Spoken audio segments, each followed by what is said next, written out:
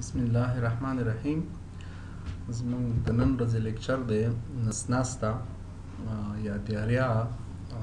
تعریف یې داسې شوی دی چې که چېرته په کوچنیانو کې په ورځ کې 3 یا د 3 ځلو څخه زیات هغه غایطه مواد چې نرم وي او حجم یې زیات وي خارج شي د نسناستې په نوم باندې یادیږي، یا دا چې په یو ځل د زیاتو اوبلنو غایطه موادو خارجېدلو ته هم نسناسته وایي. کلاسیفیکیشن یې یا طبقه بندي په مختلفو برخو باندې شوې ده. هغې کې لومړی نسناسته ها د نسناسته ده یا اکیوټ دیاریا ده. که چېرته یو ماشوم په ورځ کې 3 یا 3 ځلو څخه زیات نرم زیات حجم لرونکي غایطه مواد خارج کړي او دوام یې د 14 ورځو څخه کم وي د اکیوټ دیاریا په نوم یادیږي. که چېرته یو ماشوم په 40 ساعته کې د 8 وارو نه زیات یا په هر 3 ساعتو کې یو یا د 1 وار څخه زیات نرم زیات حجم لرونکي غایطه مواد خارجوي د اکیوټ سیویر دیاریا په نوم باندې یادیږي.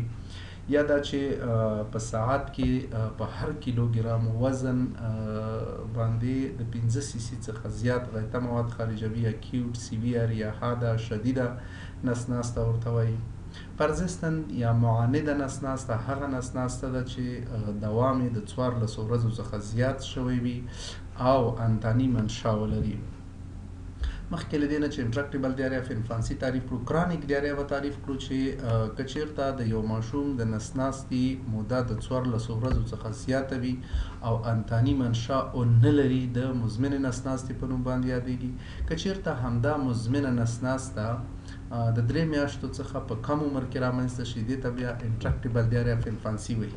یو بل نسناسته د وینینګ دیاریا په نوم باندې رامنځته کیږي کله چې ماشوم ته متممه خواړه د 6 میاشتو څخه وروسته شروع کیږي. کیدای شي دغه غذایي مواد غیر قابل هضم خاصیت ولري، یا دا چې ښه پاخه شوي نه یا پتوجن میکروبونه ولري. په ناروغ کې په وینینګ مرحله کې اسهال پیدا کوي چې د وینینګ دیاریا په نوم باندې یادیږي.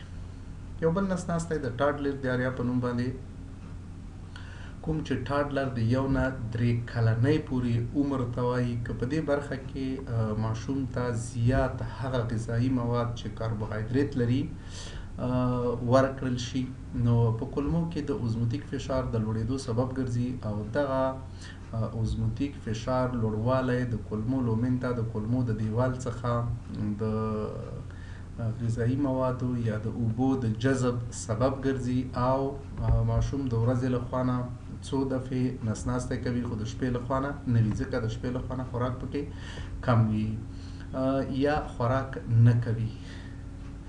کله هم چې ټاډلر دیاریا تعریف او تداوی کوو، د تداوی په وخت کې مونږ هغه غذایي مواد چې زیات کاربوهایدریت لري هغه ور باندې کمیږي او شهم یا فټ پکې زیاتیږي، نو د دې سره د ماشوم نسناسته ودرېږي.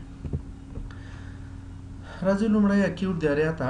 تعریف مخکې هم وکړو چې په 40 ساعتو یا یو ورځ کې 3 یا 3 وارو څخه زیات نرم زیات حجم لرونکي غایطه مواد خارجېدل ته اکیوټ دیاریا وایي، چې وخت به هم د 14 ورځو څخه کم شوی وي.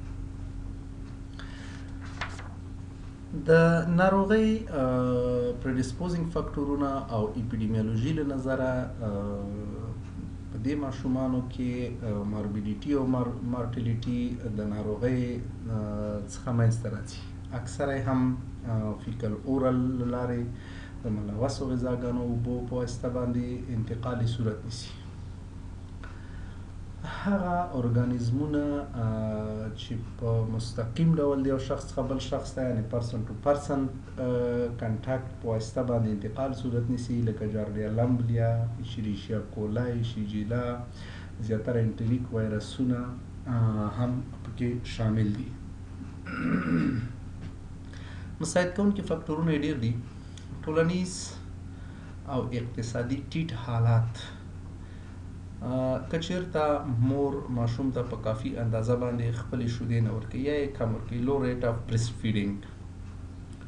په چټل چاپیریال یا محیط کې اوسېدل، پور سینیټیشن موجود وي چې اوبه او غذایي مواد پکې په کافي اندازه پاک نه وي. که یو ماشوم په شدید خوارځواکۍ باندې اخته وي، که د مور د ایجوکیشن یا د تعلیمي کچې کموالی موجود وي او هغه ماشومان چې په مناسب ډول باندې وده نه کوي not growing properly که چېرته ماشومانو ته واکسینونه تطبیق نشي او یا دا چې پور هایجن موجود وي فردي حفظ الصحه او محیطي حفظ الصحه په کافي اندازه باندې په کورنیو کې مراعات نشي نو د حادې نسناستې د رامنځته کېدو سبب ګرځي. ایتیالوژي اسباب ډیر زیات دي، یو انتاني اسباب دي، یو غیر انتاني اسباب دي. د دې دواړو څخه علاوه نور اسباب هم لري چې په لنډ ډول څخه یادونه کوو. انتاني اسبابو کې وایرسونه، بکټریاوې، پرازیټونه او فنګسونه شامل دي. په وایرسونو کې ډیر مهم وایرس روټا وایرس، استرو وایرس، کلیسی وایرس، انټری کدینو وایرس او ډیر زیات نور وایرسونه د ناروغۍ د رامنځته کېدو سبب ګرځي. بکټریاګانې هم د ناروغۍ سبب ګرځېدای شي چې په دې کې کولسټریډیم ډیفیسل، ویبریو کولرا، سالمونیلا، شیجیلا، کمپایلوبیکټر جیجونی، همدارنګه ورسره سټافیلوکاکس آریس، ایشریشیا کولای انویسیو سټرینز او انټیرو پاتوجنیک بکټریاګانې د ناروغۍ سبب ګرځي. ځینې پرازیټونه لکه انټامیبا هیسټولایټیکا، کریپټوسپوروډوم پرووم، همدارنګه جارډیا لمبلیا د ناروغۍ سبب ګرځي. کاندیدیا البیکان هم کېدای شي چې فنګسي نسناسته رامنځته کړي. په غیر انتاني اسبابو کې د بدن د نورو برخو ناروغۍ، انتاني ناروغۍ کېدای شي چې په ماشوم کې د نسناستې سبب وګرځي، لکه د منځني غوږ التهاب، سینه بغل یا نمونیا، همدارنګه د بولي سیستم انتانات یا یورینري ټرکټ انفیکشن. ځینې غذایي فکټورونه، زیات خوراک کول، فوډ پایزنینګ، د غذاګانو په مقابل کې الرژي رامنځته کېدل، انټولرانس د ځینې غذاګانو په مقابل کې، همدارنګه انټي بایوټیکونه هم د نسناستې سبب کېدای شي. ځینې نور اسباب هم پکې شامل دي چې په هغه کې یو روحي اسباب دي. په روحي اسبابو کې انزایټي شامله ده او دا انزایټي د کولمو استدراري حرکات زیاتوي او په ناروغ کې د کولمو د حرکاتو د زیاتوالي سره اسهال منځته راځي. انټوسپشن یا تغلف هم وینه لرونکی نسناستې ورکوي. اپنډیسایټس چې نادر سبب دی هم پکې د نسناستې رامنځته کېدل صورت نیسي. د پایزنس خوړل، د لګزټیو موادو استعمال او همدارنګه اقلیم هم پکې رول لري. په مخ پر ودې هیوادونو کې د نسناستې واقعیات او پیښې په کال کې 3-4 او حتی په اوړي او باراني موسمونو کې چې د اوبو او غذایي موادو د ناپاکوالي خطر زیات وي، دا شمیره تر 9 ځلو پورې هم رسیدلی شي. په پاتوجنیسس کې 3 عمده میکانیزمونه رول لري. یو اوزموټیک دیاریا ده، بل سیکریټوري دیاریا ده او بل ډیزنټري ده یا انویسیو دیاریا ده. په سیکریټوري دیاریا کې د کولمو په لومن کې اوزموټیک فشار لوړ ځي. کله چې اوزموټیک فشار لوړ لاړ، د اوزموټیک فشار د لوړوالي سره د کولمو لومن ته د کولمو د دیوال څخه مایعات جذبېږي او ماشوم د اوبو په ډول باندې د ورځې څو دفعې نسناستی کوي. په دې ډول نسناسته کې چې تقریبا 50% د ټولو نسناستې جوړوي، یو مهم سبب روټا وایرس دی او دا هم د دایسکرایډیز ډیفیشنسي سبب ګرځي. کله چې دایسکرایډیز ډیفیشنسي رامنځته شوه، د سکرایډونه په مونوسکرایډونو باندې نه بدلیږي او په کولمو کې د اوزموټیک فشار د لوړوالي سبب ګرځي. د دې ډول نسناستې هغه ځانګړتیاوې یا خواص یا خصوصیات دا دي چې حجم یې د سیکریټوري نسناستې په نسبت باندې کم دی او د غذا د نه خوراک سره نسناسته کېدای شي ودرېږي او همدارنګه په غایطه موادو کې به سپین کرویات موجود نه وي. یو سیکریټوري دیاریا ده چې په دې کې د کولرا، ویبریو کولرا، انټیروټاکسیجنیکي کولای په واسطه باندې هیټ لیبل او هیټ سټیبل ټوکسینونه افراز صورت نیسي چې دا اصلا د کولمو د اپیتیلیم په آخذو پورې نښلي او په داخل د حجره کې ادینولیټ سایکلیز فعالوي. دا ادینولیټ سایکلیز بالاخره د کولمو په لومړي جدار کې حجراتو کې د سایکلیک ام پی د تولید سبب ګرځي. سایکلیک ام پی بیا په خپلوار سره د سودیم کلوراید جذب کموي او د اوبو او الکترولیتونو د ضایع کېدو سبب ګرځي او په همدې ډول باندې هیډ سټیبل ټوکسین د ګوانلیټ سایکلیز د فعالېدو سبب ګرځي او کله چې ګوانلیټ سایکلیز فعال شو سایکلیک جی ام پی جوړوي. دا هم د مایعاتو د افراز او د کولمو د جذب د کموالي سبب ګرځي او په نتیجه کې په ناروغ کې نسناستې منځته راځي. د دې ډول نسناستې ځانګړتیاوې یا خصوصیات دا دي چې نسناستې زیاتره وخت اوبلنه وي، په خوړو د نه ورکړې سره کیدای شي ونه درېږي، په غایطه موادو کې سپین کرویات په دې کې هم موجود نه وي. دریم میکانیزم ډیزنټري ده. په ډیزنټري کې د حادو نسناستو 10-20 سلنه جوړوي چې په دې کې سالمانیلا، انټیرو انواسیفیکولای، شیجیلا او کمپایلوبکټر جیجیني بکټریاګانې شامل دي. دا اصلا په کولمو مخاطي غشا کې التهاب رامنځته کوي او د دې التهاب په نتیجه کې تخریب، قرح، کوچنۍ ابسیګانې او نیکروسس منځته راځي. جګو د کولمو د غذایي مواد جذب کموالی او د کولمو د حرکاتو زیاتوالي سبب ګرځي. په دې ډول نسناسته کې په ماشوم کې تب موجوده وي، په غایطه موادو کې وینه او میوکاس یا مخاط موجود وي او همدارنګه سپین کرویات هم پکې ډیر لیدل کېږي. will increase motility in mobility disorder. که چیرته د کولمو حرکات زیات شي د سرعت د زیاتوالي سره د بکټریاو او د کولمو جذب کمیږي او نسناسته منځته راځي او که چیرته حرکات کم شي نو بیا د کولمو په داخل کې د بکټریاو اوورګروت ته زمینه مساعدېږي نو بیا د نسناستې سبب ګرځي. کومه نسناسته چې رامنځته شوې په نیوټریشن باندې یا د ماشوم په تغذي او وده باندې کوم تاثیرات لري؟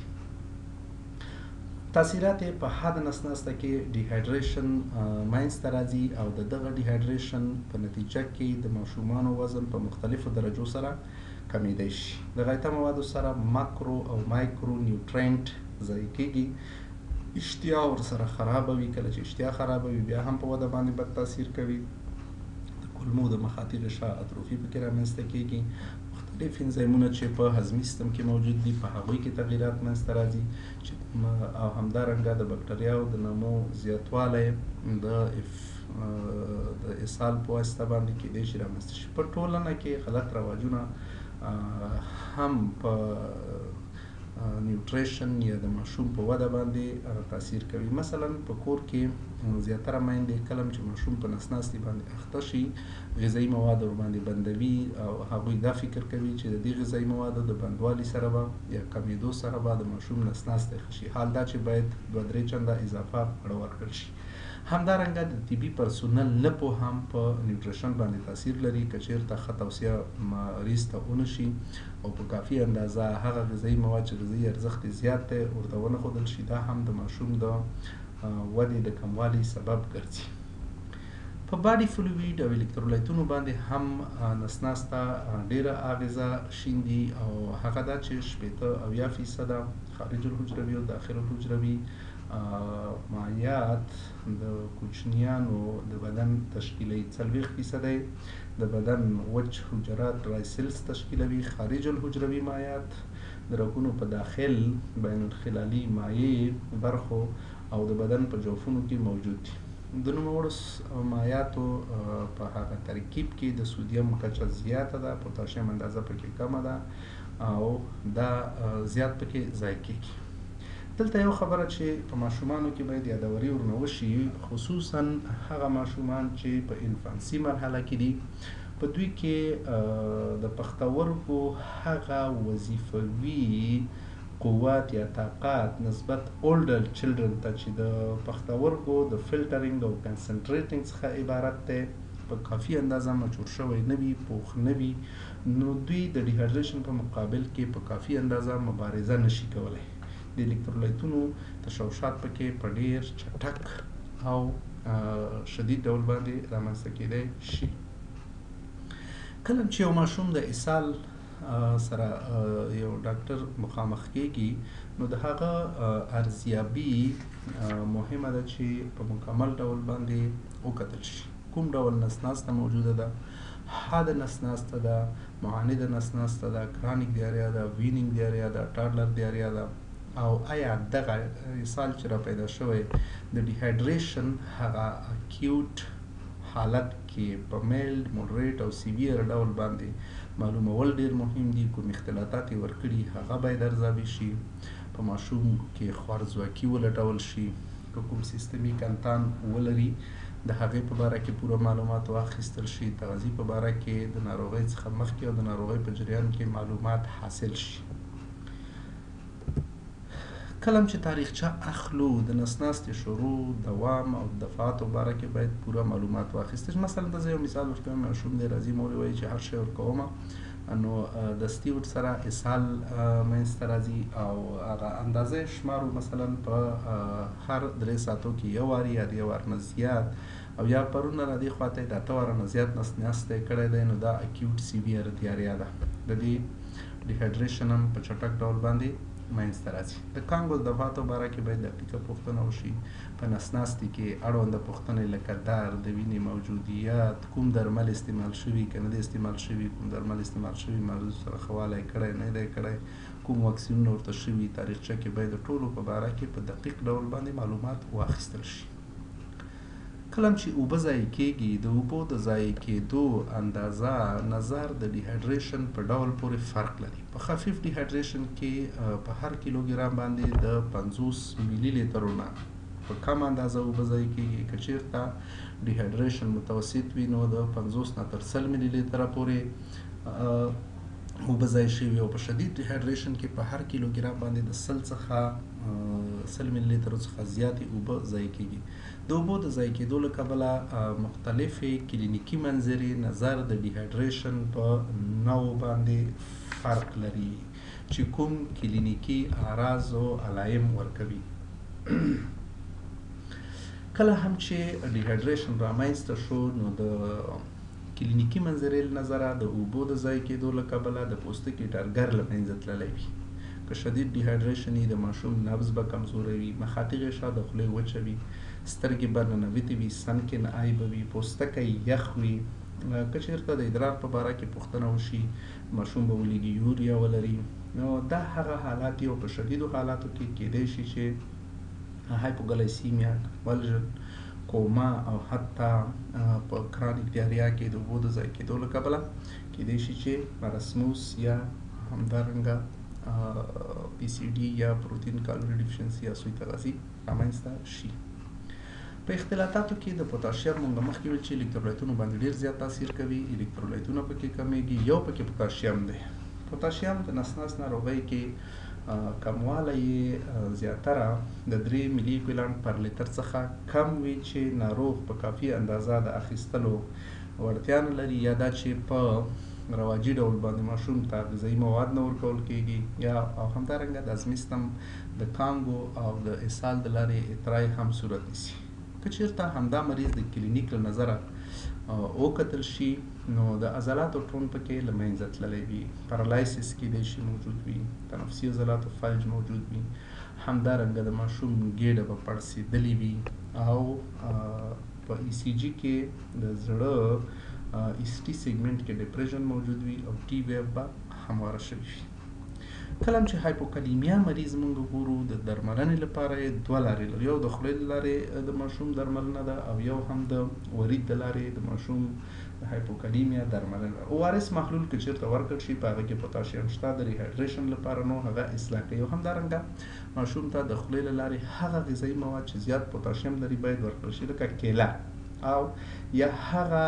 ناریال اوبه چې شنه دي خام دي په هغې کې د پوتاشیم کچه لوړه ده او ماشوم ورسره د پوتاشیم د کموالي مخنیوی کیږي خو که چېرته په ماشوم کې ابډامینل ډسټنشن موجود وي په ای سی جي کې تغییرات موجود وي اریتمیاګانې رامنځته شوي وي شدید ویکنس پکې موجود وي شدیده کمزوري پکې موجوده وي پارالایسس یې ورکړی وي او همدارنګه ویک ریسپیریشن د تنفسي عضلاتو د فلج له کبله پکې رامنځته شوی وي یا دا چې د خولې د لارې پوتاشیم اخیستلی نشي پوتاشیم کچه 2.5 ملي اکویلانټ پر لیتر وي او یا د دې څخه کمه وي، نو په دې ټولو حالاتو کې به د ورید د لارې پوتاشیم باید ورکړل شي. بل مهم اختلاط زیاتره میتابولیک اسیدوسیس دی چې دا د بایکاربونات د ضایع کېدو له کبله چې د کولمو په افرازاتو کې ډېر زیات موجود دی رامنځته کېږي. خو که چېرته د ماشوم عمر زیات وي، اولډر چلډرن وي، په دې کې بیا د پښتورګو د ویزوي میکانیزمونو په واسطه باندې بایکاربونات ضایع څخه مخنیوی کېږي او شدید پیس ډیفیسټ منځته نه راځي. خو سره د دې هم که چېرته میتابولیک اسیدوسیس رامنځته شوی وي، نو په دغسې حالاتو کې د بایکاربونات په واسطه باندې باید تداوی صورت ونیسي. هغه وخت چې پښتورګي کمپرومایز وي یا د پښتورګو کومه ناروغي ولري، بیا هم میتابولیک اسیدوسیس نسبتا زیات منځته راځي. د میتابولیک اسیدوسیس په شدیدو حالاتو کې که چېرته پی ایچ د 2.2 څخه کم وي او بایکاربونات د 8 ملي اکویلانټ پر لیتر څخه کم وي، نو د درملنې لپاره سودیم بایکاربونات یو 2 ملي اکویلانټ پر کیجي سنجول کېږي او سمدستي د ورید له لارې ورکول کېږي. یعنې نیمایي برخه یې اوزدستي او پاتې نیمایي برخه یې د 12-4 ساعتونو په موده کې د انفیوژن په ډول باندې ورکول کېږي او د اسیدوسیس د اصلاح کېدو سبب ګرځي. په نسناسته کې سیستمیک او د هضمي سیستم اعراض او علایم هم منځته راځي. یعنې د هر هغه سبب چې نسناسته یې رامنځته کړي، هر یو یې جدا یو څه کلینیکي منظره لري. که چېرته روټا وایرس چې 40% موږ یاده کړه، 50-60% یا 70% واقعاتو کې د ناروغۍ د رامنځته کېدو سبب ګرځي، نو د دې سره تبه ډېره خفیفه وي. پیښې په ژمي کې زیاتې وي او معمولا د نسناستې څخه مخکې به د کانګې موجود وي او وروسته وخت کې به ورسره اسهالات شروع شي. که چېرې انټیروټاکسوجینیک ایکولای د نسناستې سبب شوی وي، په دې کې حجم نسبتا زیات وي، اوبلن غایطه مواد موجود وي او مهم وصف یې د غایطه موادو د مستو د ټوټو په شان باندې وي. په کولورا کې کانګه ډېره زیاته شدیده وي، د نسناستې محتوي د وریژو د اوبو په شان باندې وي، حجم یې زیات وي او ناروغ ډېر ژر شدید ډیهایډریشن ته وړي، چې وروسته بیا موږ په ډیهایډریشن باندې یو مکمل لیکچر لرو. په سالمانلا، انویسیو سټرین اف ایکولای، کمپایلوباکټر جیجونی او شیجلوس کې په غایطه موادو کې مخاط موجود وي، میوکس موجود وي، بلډي دیاریا به وینه به پکې موجوده وي، حجم یې کم وي، ناروغ ډېر ټوکسیک وي چې تبه، بطني درد او ټینسموس به ورسره ولري. ټینسموس یا د بطن دردونه به تاو پیچ دردونه به ولري. هغه ماشومان چې د اوږدې مودې لپاره براډ سپیکټرم انټیبیوټیک اخلي یا د انټیبیوټیک تراپۍ لاندې دی، په دوی کې هم د انټیبیوټیکو په واسطه نسناسته منځته راځي چې د دې زیاتره سټافیلوکاک، کولېسټریډیم ډیفیسیل او کاندیډیا البیکن په واسطه باندې پکې نسناسته منځته راځي.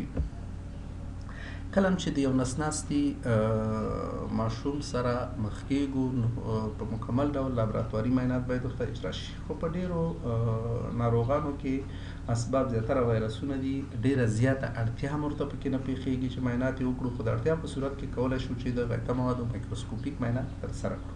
که چېرته په غایطه موادو کې د سپینو کرویاتو اندازه په های پاور فیلډ باندې د 10 څخه زیاته وي، په انفیسیو دیاریا باندې دلالت کوي. سره کرویات هم کېدای شي پکې ولیدل شي. همدارنګه مایکروسکوپیک معاینه کې د پارازیټونو لپاره لکه امیب، جارډیا، د هغوی تروفوزویټ شکل او یا هم سیست شکلونه لیدلی شو. په تروفوزویټ شکلونو لیدلو سره موږ ویلی شو چې ناروغ په ها ډول باندې اخته دی او سیسټونه ناروغي نه تولیدوي. فنګسونه هم پکې لیدلی شو او همدارنګه معاینات باید د 3 پرله پسې ورځو لپاره د غایطه موادو ترسره شي. پی ایچ معلومول او ریډیوسینګ سبسټانس هم په هغه نسناسته کې استدباب نه لري، باید ونه کړل شي. که چېرته پرزیسټنټ یا همدارنګه کرانیک دیاریا وي، بیا پکې یو څه استدباب. د روټا وایرس لپاره انزایم ټینک ایمیونوساربنټ اسې ټیسټ ترسره کېدای شي. بایو اسې ټیسټ د ایکولای لپاره توصیه کېږي. د غایطه موادو کلچر د کمپایلوبکټر جیني خفیفه ناروغي رامنځته کوي، په خپله جوړیږي، انټي بایوټیک هم پکې خاص رول نه لري، نو ډېر زیات کلچر ته پکې ضرورت نشته. یعنی په عمومي ډول که ووایو په حد نسناسته کې کلچر ډېر مهم نه دی. د دغه لاندې نقطو په نظر کې نیولو سره په کلچر کې ایکولای که چېرته مونږ ګورو، دا پتوجن او هغه ایکولای چې په نارمل ډول د هضمي سیستم نارمل فلورا ده یو د بل څخه تفریقي تشخیص کولی نشي. شیجیلا او ویبریو کولورا لپاره کلچر کیدای شي، خو په شیجیلا کې په غایطه موادو کې په ښکاره ډول د وینې لیدل او د کولورا ډېره ښکاره کلینیکي منظره لکه مخکې چې وویله چې کانګې ورسره زیاتي، محتوي د وریجو د اوبو په شان باندې وي، حجم یې ډېر زیات وي، ډېر زر ډیهایډریشن ته ځي، نو دومره ډېر زیات کلچر ته پکې ضرورت نه پېښېږي. د وینې په معایناتو کې الکترولیتونه او بایکاربونات او همدارنګه د پښتورګو وظیفوي ټیسټ نسبتا مهم دي، ځکه چې مریض پری رینل فیلر ته وړي. الکترولیتونه پکې کمی، پوتاشیم، سودیم، کلوراید او بایکاربونات چې مخکې مې یادولي کړه چې مریض میتابولیک اسیدوز ته وړي باید ترسره وشي. د اسید بیس بیلانس او همدارنګه اختلاج لپاره هایپوناتریمیا هایپرناتریمیا مهمه ده. که د ګېډې پړسوب موجود وي، الکترولیتونه پوتاشیم باید ولټول شي. غیر نورمال د اسیدوتیک تنفس ته په دې کې بایکاربونات مهم دی. او همدارنګه مخکې موږ یادونه وکړه چې هغه برخې چې د هضمي سیستم نه دي او هغوی کې انتاني ناروغۍ دي او بیا هغه د اسهال سبب ګرځي، نمونیا دپاره یو چست اکسرې هم اخیستلی شو. اختلاطات خو ډېر زیات دي. یو اکیوټ دیاریا اختلاطات دي، ډیهایډریشن، هایپوولیمیک شاک، د هایپرناتریمیا، سیریبرل ترومبوس له وجې کنولژن، ناروغ کوما ته وړي، ټایټاني پکې د کلسیم د کموالي کبله رامنځته کیدای شي، میتابولیک اسیدوز بایکاربونات د ضایع کېدو له کبله، پارالایټیک کیلیوز د هایپوکلیمیا له کبله رامنځته کیږي. همدارنګه پری رینل فیلر د نه خوراک له وجې، هایپوګلایسیمیا، هایپوکلیمیا په مخکې یادوري ورڅخه وکړه، اضافي یا سوپر ایډډ انفیکشن پکې منځته راتلی شي کله چې نسناسته دوامداره شي، نو سوی تغذي احتمالات هم پکې شته. ډیزنټري کې ټوکسیک انسفالاپاتي ورکوي، د کولمو ابسیګانې ورکوي، کولمې کیدای شي سوری شي، پرفوریشن ورکوي، د کولمو د لارې د پروتینونو لاسینګ صورت نیسي، مختلفو بندونو کې د ارترایټس سبب ګرځي. همدارنګه هیمولایټیک یورینیک سنډروم ورکوي چې په دې کې ترومبوسایټوپینیا، رینل فیلر او همدارنګه شی موجودي، ډیزنټري موجوده وي. نو دغسې اختلاطات د ډیهایډریشن څخه چې وروسته به ورڅخه یادونه وشي منځته راځي. درملنه یې د ډیهایډریشن درملنه باید چې وروسته ورڅخه په مکمل ډول باندې یادونه کیږي باید وشي د خفیف ډیهایډریشن، د متوسط ډیهایډریشن او د شدید ډیهایډریشن. ماشوم تغذي ته پکې ډېره پاملرنه وشي. هغه رواجونه چې ماشوم باندې تغذي یا غذایي مواد بندوي د هغو په کلکه جلوګیري وشي او ناروغ ته په کافي اندازه باندې هغه غذایي مواد چې غذایي ارزښت لري باید ورکړل شي. زنک پکې ډېر مهم دی چې دا اصلا د اسهال دوام، همدارنګه د نسناستې شدت او په راتلونکو شپږو میاشتو کې د نورو اسهالاتو د رامنځته کېدو او معافیت د لوړېدو سبب ګرځي باید ورکړل شي. هغه ماشومان چې عمرونه یې د شپږو میاشتو څخه کم وي 10 ملي ګرامه او هغه چې د شپږو میاشتو څخه زیات وي 20 ملي ګرامه د 14 ورځو لپاره باید ورکړل شي. د خطرناکو علامو پېژندل اختلاطاتو درملنه لکه مخکې چې یادوري ورڅخه وشوه، مریض هایپوکلیمیا ته ځي، مریض میتابولیک اسیدوسیس ته ځي. په دغسې حالاتو کې باید په دقیق ډول باندې وپېژندل شي او درملنه یې ترسره شي چې یو څه یادوري مخکې ورڅخه وشوه.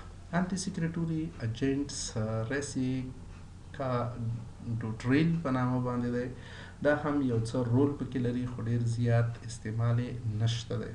انټي موټیلیټي اجنټ لوپراماید یا ایموډیم په نامه بازار کپسول دی یا دایفینکزولیټ دی، د دې استعمال هم ډېر ګټور نه دی او د ناروغۍ د رامنځته کېدو سبب.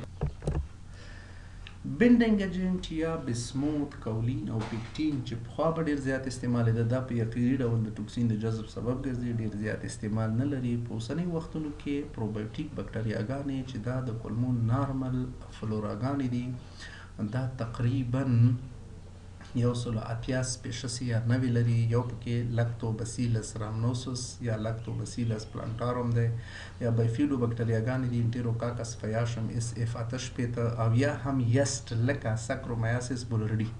دا هم د اسهالاتو د کموالي سبب ګرځي او ګټه یې په اوس وخت کې نسبتا ډیره ده. یو بل عنوان راځي په حد نسناسته کې د درملو استعمال. د درملو د استعمال په باره کې باید دومره ووایو چې ډیر زیات ضرورت پکې نشته دی.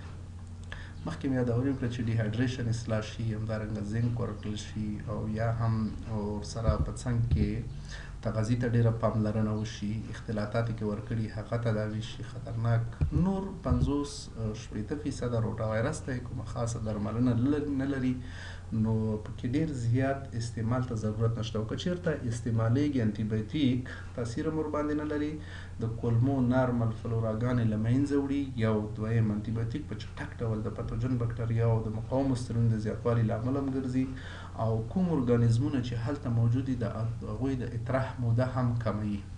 په نسناسته کې د انټي بایوټیکونو د استعمال لپاره خاص استحبابات دي چې په دغه ځای کې یو څو څخه یې مونږ یادوو. که نوی زېږېدلی ماشوم نسناستی ولري باید ورکړل شي.